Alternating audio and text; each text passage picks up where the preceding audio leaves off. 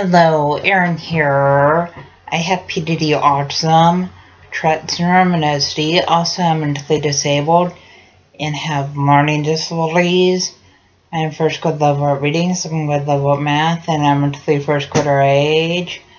Also, because of medications I take for my mental disabilities, I have a rapid heartbeat, but I take medications for my rapid heartbeat.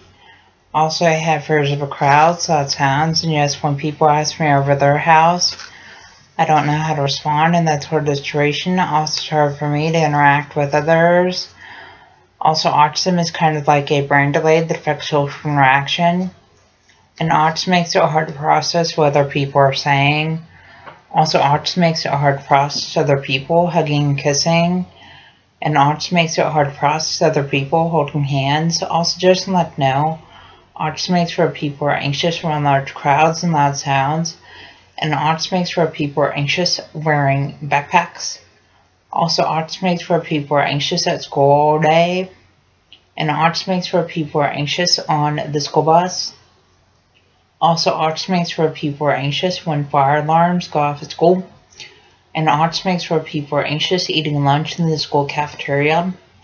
Also, just to let you know, autism makes for people who have a hard time tying shoes and buttoning shirt collars. Also, just to let you know, I didn't get my high school degree and I didn't attend my high school graduation. Also, I didn't attend my high school special education graduation. Also, just to let you know that I didn't attend any of my high school dances and I didn't attend any of my high school bus evacuations. Also, just to let you know that my high school case manager made it to where I didn't have to go to high school until 22. Also, just to let you know that my high school teachers felt like I wouldn't be able to get a job.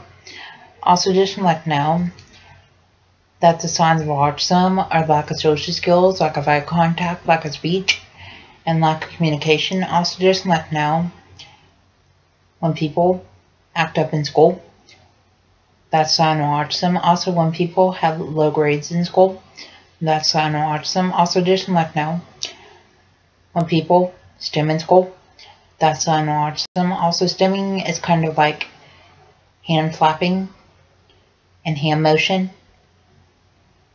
and hand movement and hand fidgeting. And people with autism stim in a school classroom and stim walking out of a school classroom. Please subscribe, rate, and comment.